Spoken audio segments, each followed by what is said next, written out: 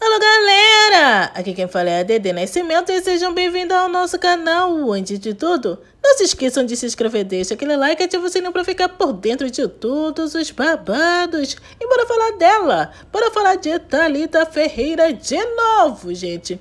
Ontem minha tchutchuquinha tinha me perguntado se eu tinha visto, gente. Infelizmente, mais um morreu, gente.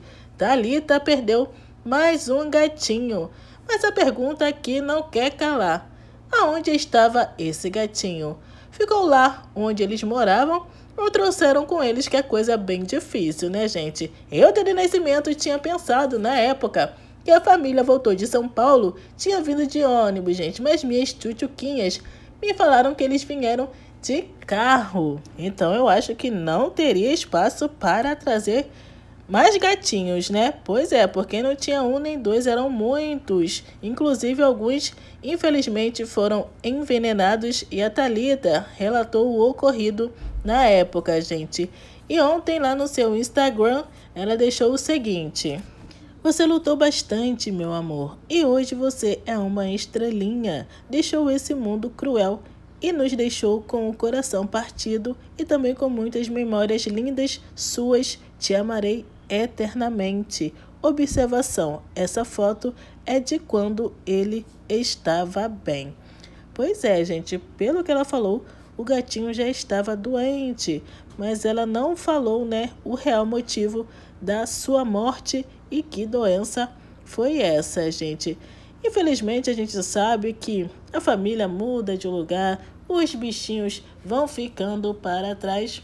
Por isso que eu falo, gente, se não pode levar, não pegue os bichinhos, pois não são descartáveis, são seres vivos. E a pergunta que não quer calar, que eu farei de novo: onde ficaram esses gatinhos? Pois é, porque levar, tenho quase certeza que não levaram, gente. Espero que tenham sido adotados ou estejam bem cuidados, né? Infelizmente, mais um se foi, o que tinha se salvo do envenenamento, né, gente? Complicado e triste essa situação.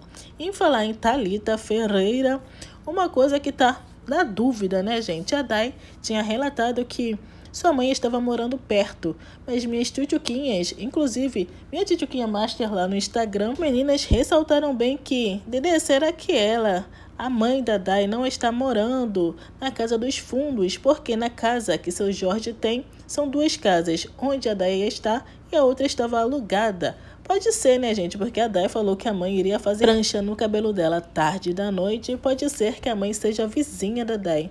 Não sei se realmente é, porque não sei também do mistério, né? Já que a Dai falou que a mãe morava perto e não colada, né, gente? Pois é, né? Poderia ter falado que não tem problema nenhum, né? E até melhor, porque a Dai, gente, a gente sabe que ela não dá conta de tudo. E ela mesmo falou que não dá conta nem da loucinha, né? E com 3 crianças, piorou. E diferente da Dai, a mãe dela é bem limpinha, gente. Ela gosta de tudo bem organizado. E o bom dela estar perto é porque dá aquela folguinha pra Dai. E como a Dai relata nos vídeos, ela sempre está ficando com os netos. E é coisa que ela gosta. Ela já deixou bem claro que ela gosta de ficar com os netos, né? É uma mão na roda para a Dai Ferreira, não é mesmo, gente? A mãezinha perto dela. Então é isso, tchutchuquinhas. O vídeo foi esse. Espero que tenham gostado. E deixa aqui nos comentários o que vocês acham. E se você for novo ou nova, continue aqui comigo. Fiquem com Deus. Bye, bye. E até a próxima.